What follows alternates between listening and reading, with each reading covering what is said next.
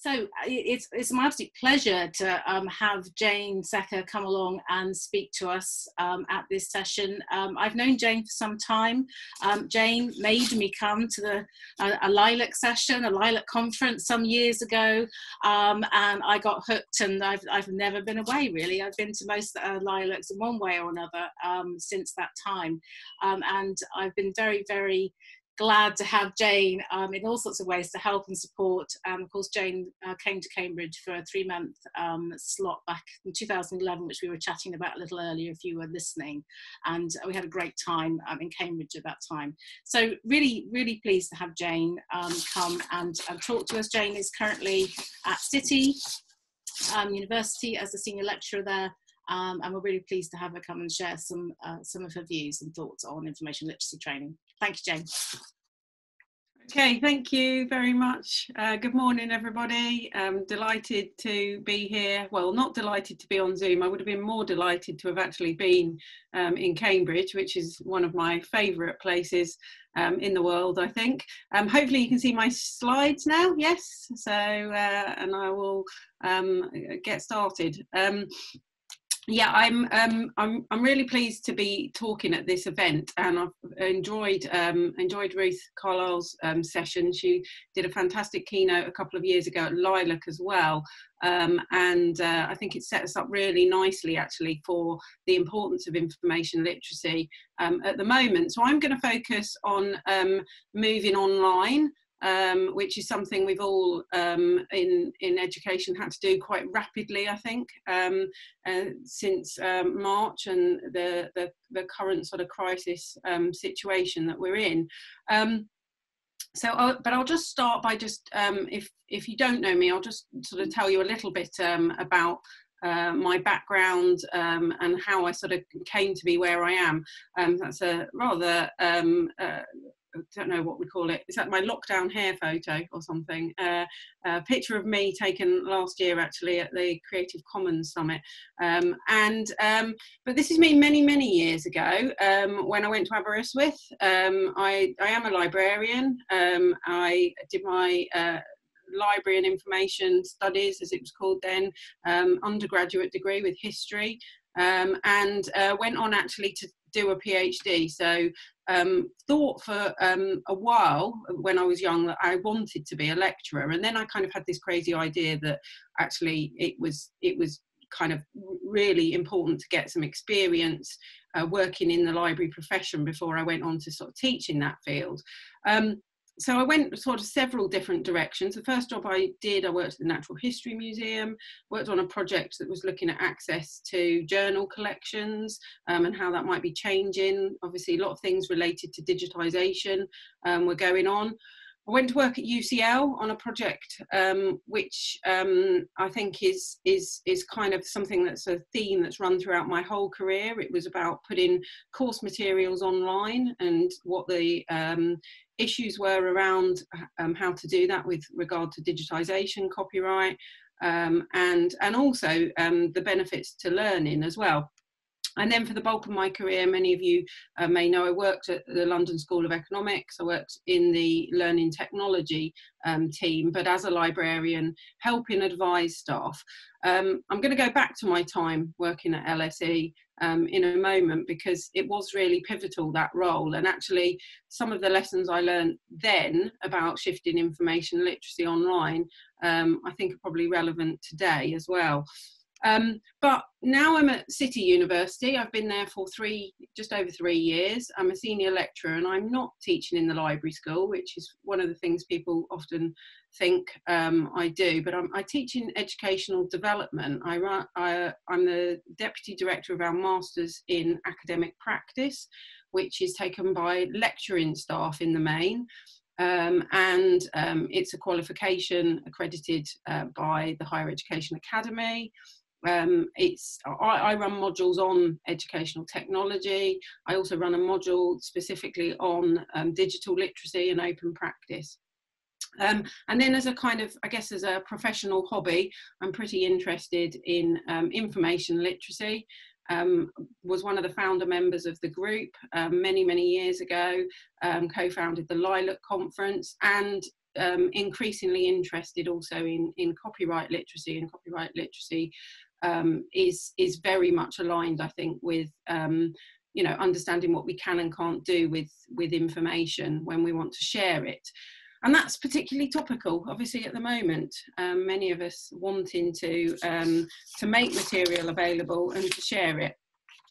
And I think just to talk about information literacy, so I've been the chair of the CILIP Information Literacy Group now for 5 years, and been involved in this group, as I say, pretty much since the outset. And I think one of the things I'm probably most proud of is the work that we did a few years ago to sort of redefine information literacy, to update what was quite a traditional view of information literacy, and to create a new definition, which was launched in April 2018, and was really to sort of emphasise, so I'll just put that up on the screen so you can read it, that information literacy is the ability to think critically and make balanced judgments about the information we find and use.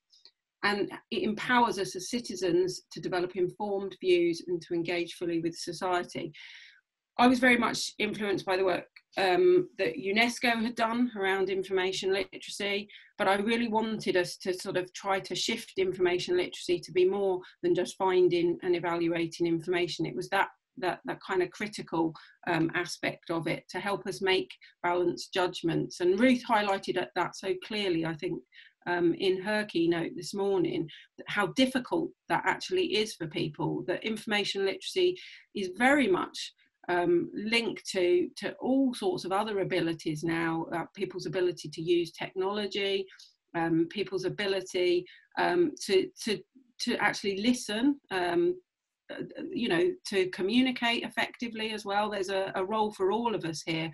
You know, information is sometimes very, very complex. Statistical information, health information is very complex. And so information literacy is not just about being able to find it. We all need to be able to think critically about information, and you know, perhaps to sort of say when we don't understand something, well, no, I don't know what that means, and I need that explained in a different way. Otherwise, I think we can't develop these sort of informed views. We can't engage fully with society. We can't make decisions about our health. And at the moment, obviously, that's something we're all particularly focused on as well. One of the things we did with the definition was really try to show that information literacy wasn't just something you needed as a kind of an academic theoretical skill, something that would help you if you went to university to understand, you know, how you might write an essay and find the information you needed. Information literacy is much, much broader, and at its broadest level, it is an everyday life skill. And I saw a comment in the chat box from someone saying, why is this not taught to people? Well, I quite frequently jump up and down and wonder why do people not demand that this is embedded into, you know, it throughout life, is not something that everybody you know, should have a right to get some sort of education in, because it is, I think it is absolutely fundamental to the decisions we make in our daily life, to the decisions we make when we vote, when we participate in society. Obviously, it's important in education, but it's massively important in the workplace and in health. So we have plenty of information. We had a big sort of launch event around this definition of information literacy, and the group are very committed really to sort of, you know, trying to spread the public understanding of what this is. There is an article about the terminology, because I noticed some people talking about the terms. It's been called information literacy for more than 40 years.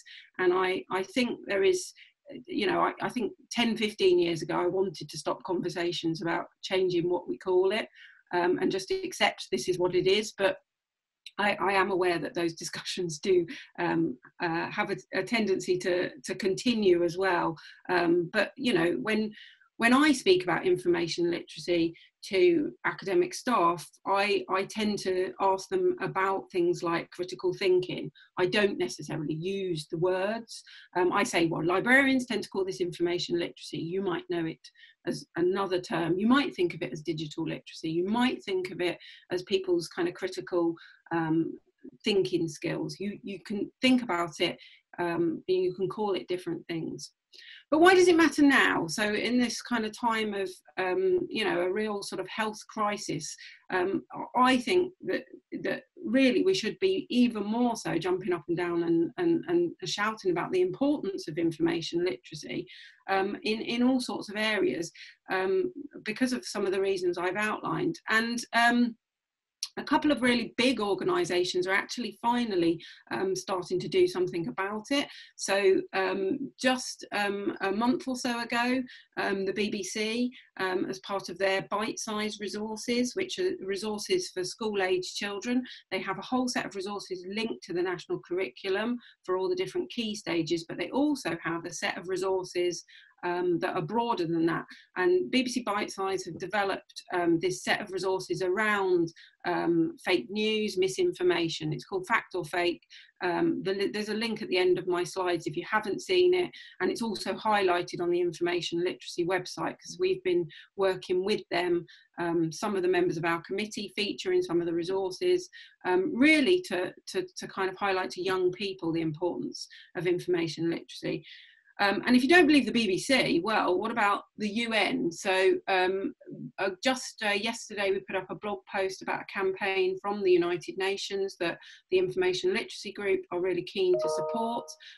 It's called Pause, and there will be a lot about this on social media next week on the 30th of June. And it is really about thinking before you share information. It's about misinformation. And I think that campaign is something that's really important for the library community to get involved in as well, and to sort of show the role that we can play as well there. So there's a little bit more about that, but I mean, essentially what they're asking you to do on the 30th of June is to use this phrase around pausing, to take care before you share, think about, you know, the information, and think about the impact that it might have if you share fake news or misinformation. So there's a hashtag, and there will, I'm sure, be lots going on Twitter, but you can have a look at the IL website if you want to find out a bit more about that campaign. IL in a time of crisis, though, I mean, I think, you know, there is a clear role for the library and information community here. I think one of the kind of key things which I've highlighted is really about tackling, I mean, maybe not just misinformation about COVID-19, but confusing, baffling, conflicting information and helping people make sense of it. That seems to me to be a really important role. So we've been highlighting on the information literacy website good quality sources of information about COVID-19. We've got a set of resources that we've been adding to over the time of the crisis. I think many of us who have been helping to support the shift to online learning that's going on, and here, this is where I've been doing a lot of work around copyright and licensing. One of the kind of things that's obviously become quite clear is that many of the texts that are used in teaching are not available in digital format, or not available in a way that is affordable to our institutions. So helping provide resources, sometimes open educational resources may be the answer here, to support teachers as they shift to online learning is really important. The topic of what I'm going to talk about today is obviously, and what you're going to work on, is thinking about teaching information literacy online. So a very, very clear role here for the library community is to actually do some of our teaching of information literacy online. And I'm going to talk about some findings from a recent survey that Sarah Pavey and I did on behalf of the Information Literacy Group. And then what we've been doing there is using that survey as a way to highlight and encourage people to come forward with case studies of good practice. And we've got a couple of those case studies that are on the website already. We're adding to that all the time. We had over 30 people offering to share case studies of the work that they were doing. So if you've got an idea for a case study, please get in touch with me afterwards as well, if you're doing something you'd like to highlight. Okay, so because as my original background is as a historian, I do like to start with a little bit of history. If my former colleague from LSE, Maria Bell, is on this call, she may, in the depths of her memory, trawl back to 2003, when the two of us trotted up to Glasgow to a conference that was called the ELIT conference. It was held at Glasgow Caledonian University, predated Lilac even being created. And Maria and I presented on the work that we were doing. It was still work in progress, just like to point out. Obviously, we were refining the icons and the appearance of our WebCT information skills training course that we were developing at the time. So actually, when I was appointed at LSE, part of my role was to look at shifting information skills training, as we called it then, online. And we had the VLE WebCT. So this is just a screenshot. I had to actually trawl this out from an external hard drive where I've got a few files on, because there is no evidence of this conference ever even taking place on the internet anymore, which is a bit of a shame.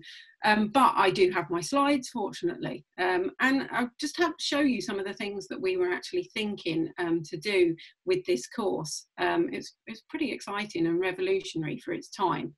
And the idea actually had come from the fact that surely we're spending far too much time running workshops for students that they don't turn up to. Let's shift this all online, and this will be the answer. This will revolutionise the way we teach students information literacy. So we had this link actually to the courses that were running. You can see some of the exciting courses that were running at LSE Library back in 2003. The Westlaw course, basic info skills about how to modify a search, and some EndNote training, of course. So some of this sort of stuff never goes away. What we also did was we linked through to information that was on the library website that we felt people perhaps might find more easily when they were in the VLE. We had a quiz. We were really ahead of the time here. We brought in some interactivity. We had a discussion forum as well. I have to say it was tumbleweed in our discussion forum. There was not a huge amount going on in that forum, but we did have quite a range of materials that students could also work through. So we had an online tutorial, and we did things like monitor how many students were using it. I think you can probably guess that it didn't change the world back in 2003. It did get Maria and I a trip to Glasgow and onto the sort of conference circuit. So there was definitely merit in what we were doing. But I think these sort of early days of shifting this material online, it was very much about providing complementary resources. We used to share the slides from sessions, but really we were focusing, I think, on a lot of face-to-face sessions. Now, in my job at the moment, the key area that I work in is supporting staff to use technology in their teaching. So I thought what I would do now is kind of just highlight a few principles of online learning that I would share briefly with you, that might be helpful, if you're looking to shift your information literacy online. I have to say that much of what I put together back in 2003 was very much done sort of in a way that made sense to me. So I wasn't particularly guided by any sort of framework. I did think it was going to be important to build in interactivity, but this was sort of pre me doing any form of teaching qualification. So it was really about sort of putting some resources up. But I think the sort of principles I would now, if I was starting again, be guided by is particularly to be guided by learning outcomes. So some of you, I'm sure, may be familiar with this principle of writing smart learning outcomes. So learning outcomes that are specific, that are measurable, that are attainable, that are relevant, and that are time framed. So there's a particular way of writing learning outcomes, and when you're in your breakout groups, you're going to have a go at writing some learning outcomes for a session. But I do think it's really important to be guided by this and not by technology. I have to say, back in 2003, I think the fact we had a VLE, we had WebCT, was very much guiding us and saying we must use it in some kind of way to make this material available. I think the next thing really is to and again, this comes a lot now from what I would teach people who are designing any sort of learning, is to plan some actual appropriate learning activities that mean that students can actually that are aligned to the learning outcomes. So what you do not want to be doing is planning a 1 hour sort of monologue of you recording a voiceover PowerPoint. You want there to be some active learning going on in your session. You need some activities that students have to do. It might be some things they do before they come to the session, there might be things they do in the session, and then there might be things they can do after the session. But I think it is about trying to build in those opportunities for active learning, because I think information literacy is not a theoretical skill. It's really it is a skill. It's not knowledge in some ways. It's things that you've got to be able to practice. And then I think the next sort of idea really is to make sure that you have lots of opportunities for getting feedback. And there are tools that are available in virtual classrooms, in Zoom, whatever it is you're using, if it's Microsoft Teams, voting tools, polls, we use some of those this morning. You can use tools that are outside of, where students go off and use something like Padlet or Jamboards. We're going to have a go at using some of those today as well. But, provide opportunities where you're actually getting feedback. And we were very conscious today that if we had large numbers of people, that just assuming if I pause and say, does anyone want to ask any questions, that's the best way of managing that. Hence why we're trying the breakout groups to bring in some more interactivity. At City, we are guided now by some sort of high-level principles that have been devised around online learning, with the kind of the shift that happened obviously in the summer term, spring summer term, and then what we're planning for the autumn. And so I thought I'd just share a few of those principles with you as well. I think flexibility is absolutely key. I'm not quite sure why PowerPoint created this funny little robot to indicate flexibility, but I always think, it's great to do something live, synchronous like today, but it's also really important to have resources that are available to people at a time that they can consult them. So recordings, whether they're resources that people can work through in their own time. Accessibility, I think, is really important as well when you're starting to think about designing materials. We've got the accessibility regulations that kick in September 2020 for sort of public sector websites, which are affecting VLEs as well. So it's something it's worth talking to your learning technology team about. If you're designing your materials, how you can put things like subtitles. We've been playing around yesterday with the Google Slides and subtitles that you can put on Google Slides. Read up a bit. I mean, I'm not saying that I expect you all to become experts in pedagogy, but I do think, there's a huge amount written. So read up on learning design. And models like ABC, so this comes from the work of originally from Diana Laurillard, but it's UCL and the Institute of Education there, and Clive Young and Natasha Perovich developed this ABC model, which is really helpful for blended learning. So that will be worth you having a look at if you're not familiar with it. And think about community as well. I realise that that can be quite problematic if you're just doing one-off sessions, but anything you can do to build in a sense of community is really important. So just really quickly before you go into your breakout groups, what I'd like to do is just present a few quick findings from a survey. So sort of back in kind of April time, Sarah Pavey and I in the information literacy group were talking about how we could best support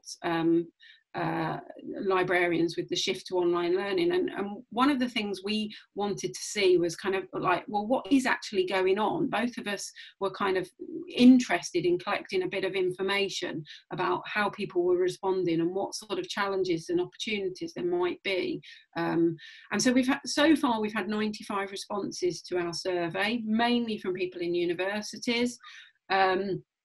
It's still ongoing and the survey is still open, so I can share that with you at the end if you haven't contributed to it and you'd like to. But also we've had a lot of, you can see a significant number of people in schools who contributed to the survey as well. So what we were kind of primarily asking them was about, well, what are you doing with regard to information literacy and what subjects are being taught? I think this is interesting that top of the list was actually finding and evaluating information and using specific databases and resources. They were the biggest, and then referencing and plagiarism came next in the list. As I say, these are interim findings, so I didn't want to present sort of percentages or anything further. We're going to be doing a report about this. Some of you are teaching in the area, unsurprisingly, about dealing with disinformation, fake news. Smaller numbers are teaching in the area of copyright, open access, scholarly comms, and academic writing. And then there was a range of other subjects, but mainly that were just mentioned by one or two people. Which technologies were being used? Lots and lots of different technologies were mentioned, different webinar platforms. You can see there Teams, Zoom, Blackboard Collaborate, Adobe Connect, Skype, all sorts of things. People using video creation tools, some doing narrated PowerPoint, using Microsoft Sway, some using Kaltura, iMovie, some using the lecture recording systems and the kind of personal capture tools that those have available. Some people were developing actually specific things like online tutorials, using some of the kind of authoring tools like Xerti or Camtasia. Some people were pointing or developing more online resources and guides. We had voting tools, quiz tools being used, and then quite a lot of people using free tools and Google tools or things like Google Classroom. That was used, I think, in some of the schools. So lots of different technologies being used, but challenges. And the biggest challenge, everybody said, was student engagement. Now, it's either whether they thought that students were listening and watching or just kind of zoned out during a session, or how to work out whether students were engaged with what they were doing. A lot of people struggling with technical difficulties, and actually a lot of that was to do with Wi-Fi when people were working at home and their broadband connectivity, but some people obviously dealing with things like their laptop, they'd come home, you know, not set up to work from home, so that was challenging. Time, a huge issue, and I'm sure that won't come as a surprise. Obviously, time to prepare and to learn new tools. Some concerned about their students' digital literacy skills and their ability to kind of use various platforms. Balancing work and life was also a really big theme, and a number of, and I'm aware obviously in our profession we have quite a high percentage of females, and childcare and responsibilities we've seen a lot in the news has fallen predominantly on women during these times. So saying things like, well, I'm literally trying to run a webinar and homeschool at the same time, quite a challenge. And some mentioning that they really felt they'd sort of, you know, there was a lack of support or training available. They'd had to learn a lot on the job, but opportunities as well. And pretty much everyone said, I've just had to dive in, learn a whole load of new stuff out of necessity. People saying they thought it was great for flexibility for their students, and actually some people saying, I think I'm reaching more students than I ever have done before, and I'm spending more time with them, and in fact this works better for me because I can teach in a more flexible way, and I'm seeing potentially an increased demand for my time. I'm aware that is you know, not to sort of play down the huge challenges that there are. So that's just a little bit of a flavour. I would like to get you to go into your breakout groups in a moment, and I think my wonderful assistants in Cambridge are going to help us manage that. So just to let you know what you're going to do, and you have had some pre-session information about this. So we're going to put you in a group that's probably going to have around 10 people in it. As Libby said, there is no dedicated moderator, so somebody will have to just sort of volunteer, I think, to capture what you're doing, and to be prepared to sort of take some notes or something. Now there's a list of topics, so you're going to develop an online information literacy session, but you can choose in your group from a list of topics that you've had. It's quite a broad set of categories, but there will be an element of choice here, and you can choose things like how many students, the level, the subject, the discipline, the time that you're going to have allocated. But just bear in mind, we'll assume that you've got some sort of voting tools, you've got a virtual classroom, you've got chat and things like that available. You should have had a look at what was in the Google Doc, so I'm hoping when you go into the groups it should be clear. But when you come back, you're going to have 20 minutes, I think, if we're okay for time still. That might be a bit tight. We're finishing at 12:30, aren't we? Should we give people 15 minutes? Yeah, we'll give them 15. So we're going to give you a warning when we bring you back a couple of minutes before. We'll bring you back, I think, at 12:20. So you're going to have to be quick. What I want you to do is try to just have a scope out of this, a very rough plan. If you can, try and devise some learning outcomes for your session and think about some appropriate activities. To be honest, you may just end up chatting in your groups about what you've done so far, what you thought of what I've been saying, but we've got some are they Padlets or are they Jamboards? What have we got, Libby? They're Padlets, and they've been divided up. You've probably seen them. So they're divided up in group 1 to 10. Just nab a group and put a comment in one of the group columns, and then that becomes your column to add things to. Yeah. Okay. So should be clear. We'll bring you back, as I say, in after 15 minutes if you go off now, and I'll have a look and see if there's been any questions while you're away. I'm going to stay here in the main room. So if Isla can work some sort of magic, hopefully. I'm about to work the magic. Prepare to leave into your breakout room. Okay. Probably, I think from what Libby's just told me, a lot of you gravitated towards the literature searching topic and had a go at devising a session. Would anybody like to share in the chat anything in your group that you talked about that was interesting? In the main room we were still kind of having some conversations about you know, really what is best practice here, what should we be doing, should we be shifting our sort of, you know, drop-in sort of type information literacy sessions online? Is that helpful? Should we be focusing only on delivering embedded sessions? I certainly think we need to be talking a lot to our academic colleagues and offering them support, and I'll say a few words in conclusion. But can I just give the groups a moment to just see what sort of things? I'll try and have a look at the chat as well. And I'm sure you didn't have enough time to do anything. And I know some of my ILG colleagues are on here, so we'll perhaps be getting some ideas about a follow-up event and give you a bit more time. So not enough time, some people are saying. Any groups have any really great ideas of the sorts of things, you know, sort of activities that you could plan? Someone's asked me to define an embedded session. So by that I mean a session that you would run as part of a module. So you would run it for a group of students. You know, a lecturer would probably ask you to say, my sociology students need a literature searching session, and can you come in and do it as part of their module? So that's how I define embedded. It's sort of integrated into the curriculum. It's not a sort of session that's just offered standalone by the library. Students come along if they have a need. It's actually delivered in conjunction with academic staff. So some people were talking about some of the difficulties of flipped classroom, and I understand there was some discussion, Libby and I talked about this, about how to build a community as well and how to engage students. And I think that's an area where people need quite a lot of you know, advice and guidance about building that sense of community online.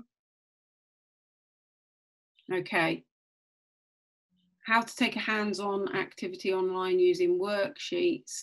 Yeah, I mean, I think it's very challenging, and I think actually getting students to go off and do something hands-on, even just now sending you off to breakout groups for 15 minutes, I suspect if you sent your students off to do something online in a group, they would probably spend most of the time just chatting, working out the technology, and not actually get a chance to do those activities. We're getting a lot of things shared there, and I'm just kind of conscious of time as well. So it may be something, if I can have a look at the chat afterwards, Libby, and perhaps we can respond to some of that afterwards too. I think there's one just interesting comment about the time from Marta. She says, we had an interesting chat about the duration of the session. Should we do shorter sessions because they're online, or can we include a break? Useful question. I mean, I'm tending to do a session and have a short break, a little bit like you did this morning, and then bring people back again, but kind of try to keep it quite focused. One of the things I've also been doing is, if I'm literally just delivering content, I've tried to think about whether I could just make a short video or a voice over PowerPoint and make that available before. I know I had a conversation with Coco about, you know, some of the challenges. If you make materials available before, then may students just not come to sessions as well. But yeah, posting a 5-minute video to watch during the break, that's exactly the kind of thing I've done as well. I've been teaching a morning session, having quite a big break where people do activities and then bringing them back at the end of the day on one of my modules. And I've asked them specifically to do things like watch a couple of videos in the break, post to the discussion forum. But I'm aware that's a kind of a 4-credit module, so that's a bit of a different approach. But I think we need to be experimental in this time, and you know, I don't think I have all the answers, and I was very aware I don't have all the answers. Okay, I'm going to move on just so I can wrap up and conclude, because I want to try and finish on time if I can, but I will be around if anyone's got questions at the end, and they can stay on. I do think that we are all, you know, this is very challenging times, and we are all having to try and adapt what we do. And you know, we're all learning a lot at the moment, and you know, there isn't necessarily one approach. Everybody, I think, has very big concerns about students not engaging with learning if we shift it online. Particularly, most of the academic colleagues I've been talking to are hugely concerned about that, hugely concerned that students are going to drop out of courses. And there's a really nice, so I've got a link at the bottom to this blog post that's from Amber Thomas, who is the head of sort of digital education, online learning at Warwick, I think, to think about what you're doing at the moment. So when you're developing your online teaching, so she's written about what we all did in the kind of the sort of the summer term or the sort of spring term, and that was kind of a bit like fast food. We were just having to respond really, really quickly to the pandemic, shift stuff online. Lots of people call it emergency remote teaching. But what we're not attempting to do is turn everybody into the Open University either. So that's your kind of Michelin-starred restaurant. What we're trying to do is what she describes as quality home cooking. So you're kind of in this middle ground when you're developing online learning. You've got a bit more time. You're going to do something, you know, really good quality, but you're never going to be, unless you are the Open University, you know, none of us are going to have the resources to produce, you know, these kind of excellent sort of videos and invest the amount of time. I know the session that the Open University did on this, though, was really, really popular, and I think there is a recording of that available. They are definitely the people we should be learning from. I do think that you should be aware that our academic staff and the teachers that we work with are massively stressed and challenged. And so, you know, they may be very receptive to offers of help beyond induction. So not just saying, well, I'll come in and help, you know, to actually say, well, I can help engage your students. I can help them find resources. I can help them with academic writing. I can help them with the critical thinking. So I think we do need to try where we can to get information literacy embedded in the curriculum, you know, more than ever. What I would just want to sort of say is, if you're interested in this, there's a link here to a campaign that I'm one of the people that I'm behind launching this. It's about information literacy for school education. That campaign is not run by the information literacy group. It's a sort of separate group of interested people. But if you think that this is really important, then consider signing your support, signing the sort of petition that we've got, and that will be really helpful. We're out of time pretty much, but I wanted to flag up that some of your colleagues in Cambridge have written one of our first case studies on shifting their teaching online. As I say, what I want to do is collect together as many as possible of these case studies of what's working, and also where people are having real challenges as well. What's not working, that's what we should share. So this is from colleagues in the medical library at the University of Cambridge. There's also a case study from the Open University. We've got several more with some videos as well about to go up really soon. And don't forget to pause on the 30th of June to look out for that campaign from the UN as well about information and misinformation. So I'm going to stop now. I do have further reading at the end, and Libby will share my slides. Lots of resources also on the information literacy website. So thank you, everybody. Thanks, Jane. That is absolutely lovely. So much. Thank you so much. We've reached our 30, and I'm sure there are lots of other questions, but perhaps we'll go through those in the interest of just kind of keeping these things fairly tight. We will go through those on the chat. We will make sure that chat ideas are circulated, along with obviously the Padlets are still there, so you can go back and have a look at the Padlets if there's information in there that you think could be helpful too, and there'll be slides, and hopefully the recording will be available as soon as we can get it edited and sent out to you all as well. Huge thanks to Jane for the session. Massive thanks to Isla as well, who's been managing all the Zoom stuff behind the scenes. It's really, really helpful. Thanks to Isla as well.